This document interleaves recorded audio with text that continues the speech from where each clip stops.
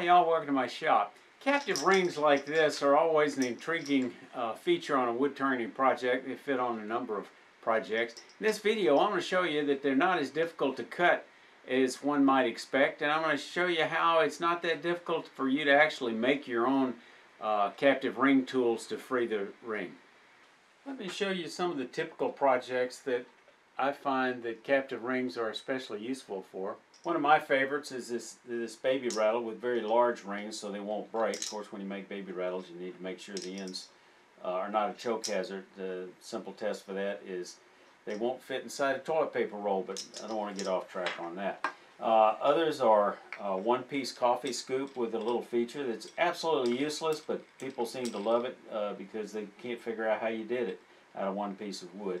And then certainly a goblet with a captive ring, or more than one captive ring is always a fun project. As I suggested, rings come in all sorts of sizes. These are a ½ inch for the baby rattle. The other popular sizes are, you know, really small ones. I think for smaller goblets are in scale, and you can make them the hoop bigger. But this is just a hair under 1/8 of an inch. The one on this one, which frankly I think is a little bit too large, a little too thick for this goblet, is closer to almost 1/4 of an inch, a little bit smaller than 1/4 of an inch. So it needs to be appropriate to a scale to fit your particular project. But let me show you the steps. First thing we're going to do is we're going to mark the right side of the bead, and then we're going to mark the left side of the bead. And then we're going to use a parting tool to part down on each side.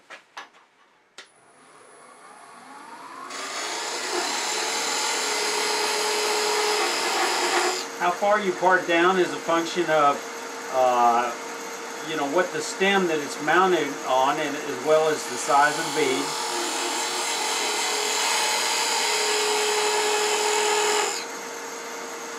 And then we give ourselves just a little bit of room on each side.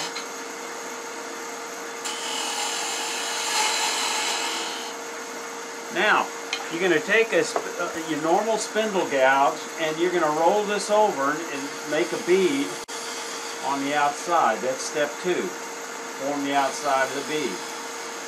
Try to make it smooth as possible. Cut off any rough edges.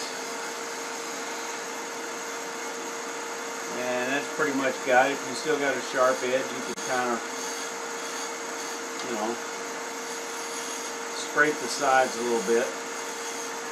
Now, the next step, before you do too much further, you want to go ahead and sand this, because you won't have a chance once this bead gets parted off, and it's easy to forget what you're doing. So I'm not going to completely sand it, but I want to emphasize the importance of that step. Now, this side is a bit smaller than this side, so let me go back and tune this up a little bit more.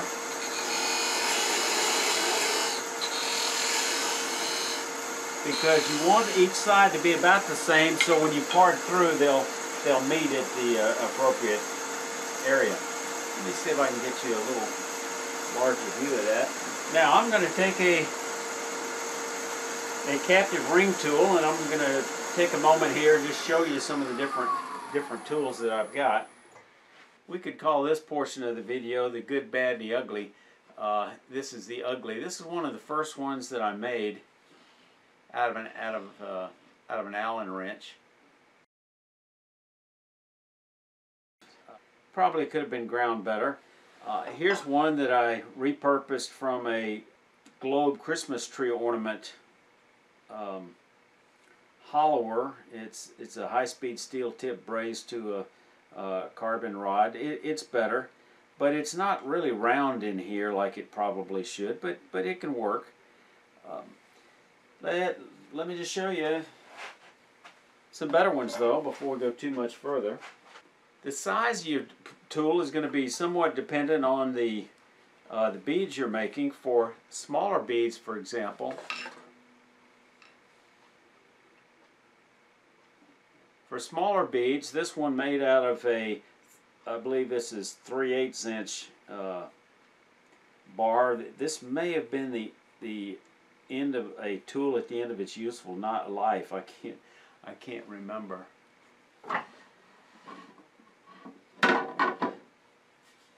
So this is one, I would call this a cat's claw, and this is not a bad one. It comes to a point which can do well for freeing up, and it's got a fairly broad cove here, which allows it to be used for larger beads. The key is having it ground down to a very sharp edge on each side so it can be flipped over. Now there are commercial ones, such as this one pictured here by Robert Sorby, where you have to change the tip every time you cut on a different side, which I find kind of useless. I think it was a marketing gimmick so they could sell you a bunch of different sizes, but frankly I think if you make smaller ones, you can make you a smaller tool. If you do larger ones, you can make you a larger tool like this one, which can be used on some smaller beads as well. This one is ground very similar to a crown tool, is shown here, in that you have a cove and you have a flat cutter here on the tip. And there's the side profile. It doesn't come to a complete point, which makes it a little easier to shape. And then you just grind this on your grinding wheel. Now this is made out of a piece of high-speed steel that's, I believe, 1/8 of an inch thick, that you can find on my website. This is not on my website, I'm sorry, on my in the show notes on my Amazon. This is just a hair less than 1/2 inch, whatever that is in millimeter, I don't remember. And it's just that's all there is to it. Put it in some kind of handle.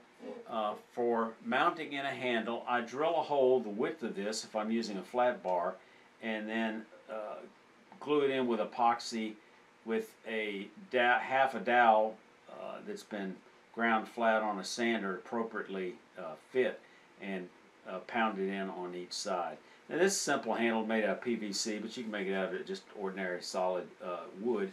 This one happens to come with it was used to mount another tool, so this set screw is not really used for this thing, I don't believe. Alright, so let's go back to turning our bead.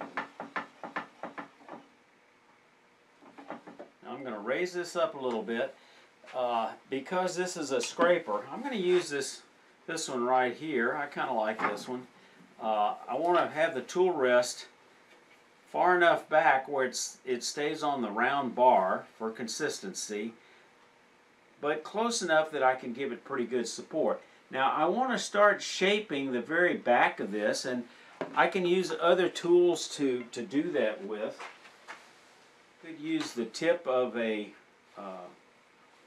thin parting tool, or a thick parting tool for that matter, but just come in there and just guide it around. Do that on each side.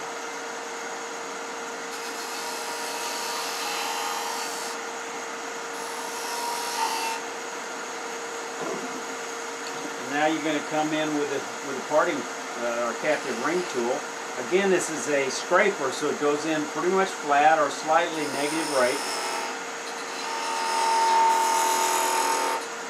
Come in on each side. I like to do one side and then the other and kind of check them. That's why I don't like that. Another reason I don't like that Sorby tool. You'd be flipping it. And now I look to see, did I get it round? And in this case, I can use this scraper here. It stings a little bit, but just kind of round it over a little bit where I developed a little bit of a flat spot. And then we're going to come back in, and actually I'm going to come back a little bit deeper. Come in on the back side. And there we go. So that's step 3 is freeing up the bead. Now you've got a little trough there, and what you want to do is now you want to get this the appropriate size, and I do that not with a parting tool, but I'm going to use a spindle gouge to kind of clean that up a little bit and get it consistent. Now the bead's going to kind of fall in the trough. It'll move around. I don't need to be concerned with it. It'll move out of the way.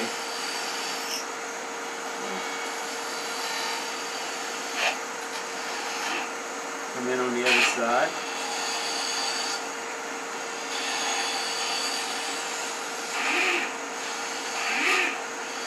hear it kind of spinning and rubbing and dancing, but it's okay.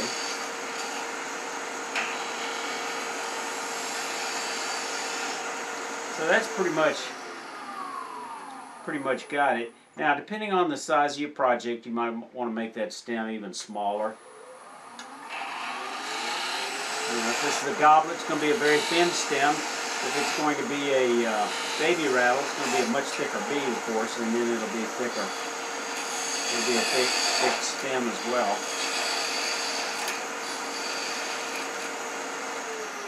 Right, now, if we examine this very closely, we're going to see that we've got some sharp edges here. Let me see if I can't get a close-up of that. So now you can see that bit of a sharp edge there, and that's where you know, coming in and being somewhat careful, and maybe that bead with a sharp point wasn't the best tool for the job. Now, so let's make another one and use another parting tool. So again, we're going to come down part on each side.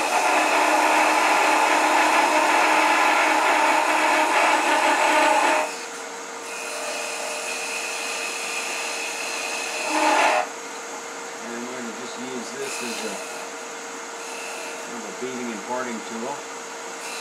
Just because it's with my hand, I don't know if it's the best tool for this, but y'all get the idea. Just going to round off the bead. That's step 2. Sanding is step 3. We're going to get this a little bit lower here.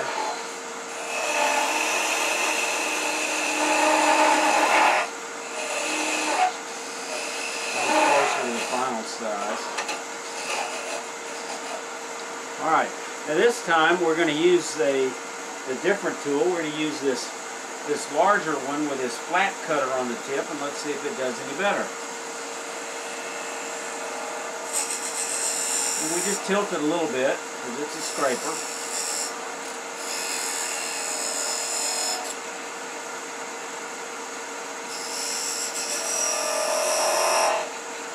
This time I'm going to be mindful of that shape where I part this off.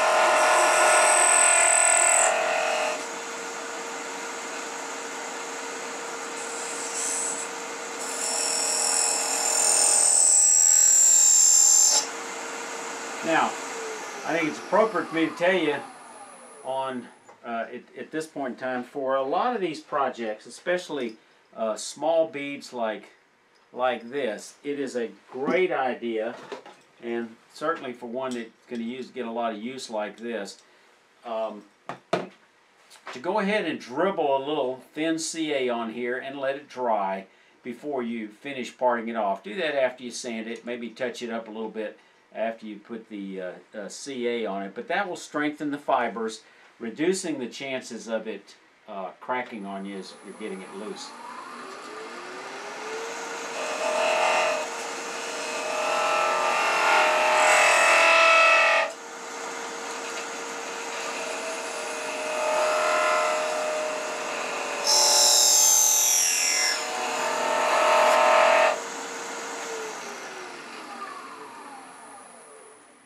Now let's see if we got a little better shape on this one. I've still got a little bit of a sharp edge there, so I probably, you know, some of this comes with experience and practicing with it, so you want to wait. You don't want to wait until you're doing your very first project to put a bead on it. Go ahead and practice making your beads. So let's go ahead and turn this part down. So we get kind of a uniform thickness. Now I want to show you a sanding trick. We're going to wrap a piece of sandpaper in here and use that to sand. Let me show you how that works.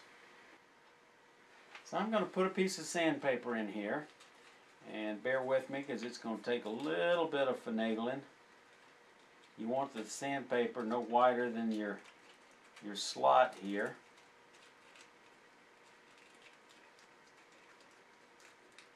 Here's the trick I'm going to show you. You can tape this on both sides if you have room, but here's an even better trick. But also have the overlap so when it comes in this direction, it won't tend to unravel. Now we're just going to put a few drops of CA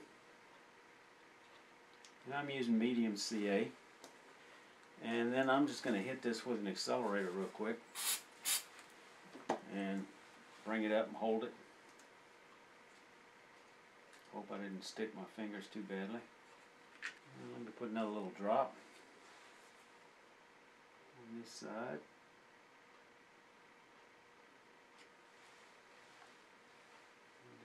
Accelerators, I understand it will last as long as 24 hours.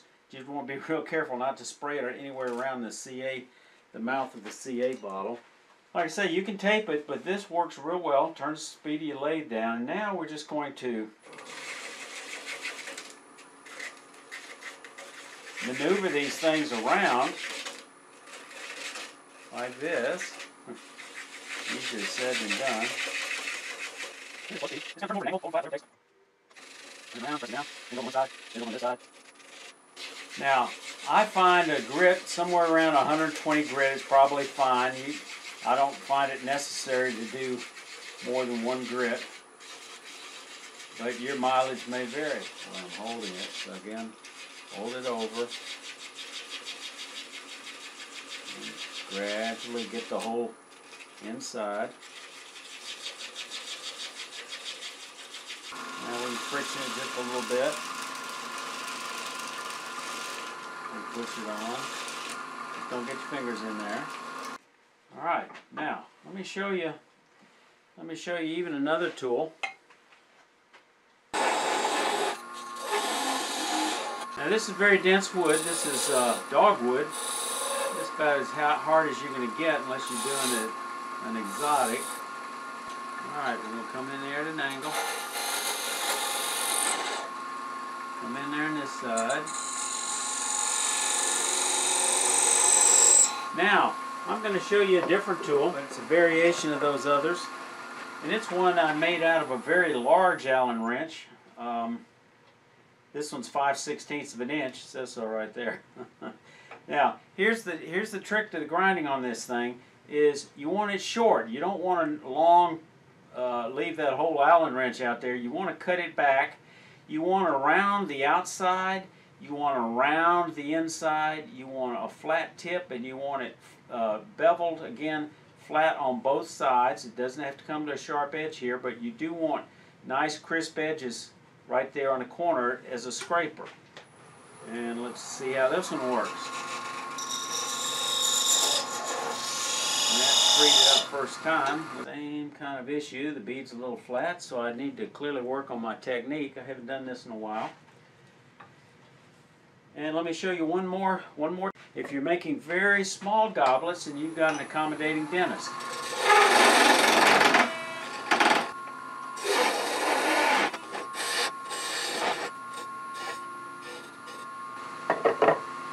And in this case, I'm going to use a dental pick that's been flattened. Well, you can see that it's tiny. So this doesn't take real aggressive cuts, so sometimes it's not a bad idea to come in there first with something else to do some of the work.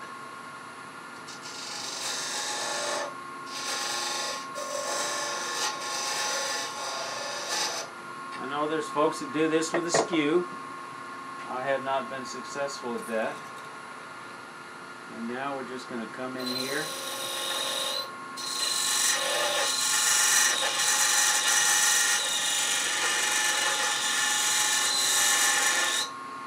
Both sides.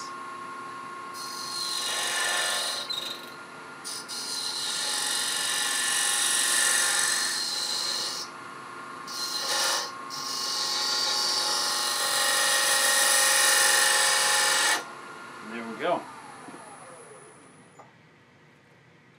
And in this case, I think I got the shape a little bit better. Now, I've got these tools all ground, so I'm not going to regrind it, but I just want to show you that they work great on a CBN wheel using the coarse wheel, not a fine grit, or it'll take forever. Set that down. But you can come in with a platform, probably at close to 90 degrees, and you can do some freehanding, you can do some on a platform, but because of the short shank on this, you may have to do it free-handed. but having this rounded edge on a wheel makes it very easy to round the insides. What I'm trying to make. Now another tool you can use this with is a angle grinder, 4-inch angle grinder with a metal cutting wheel, and you can use that. Put this in a vise, and you can use that to shape it. So there's different ways. I would not want to shape this rounded profile on a stone wheel, because you just don't want to get in there with those corners. Probably because you're going to deform it quite a bit, and any lateral pressure tends to possibly create a hazard with the aluminum oxide wheel. The thing I want to show you is when you go to buffing these things, they'll tend to dance around, but I wouldn't worry about it. Just kind of hold it, you know, you want to get this edge in here nice and buff. And don't worry about the wheels spinning around as you do that. Just have a good hold on your work.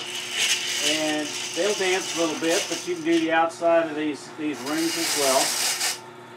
Sometimes I hold them a little bit and let them spin, put a little friction on them so you get them to go a little more uniformly there.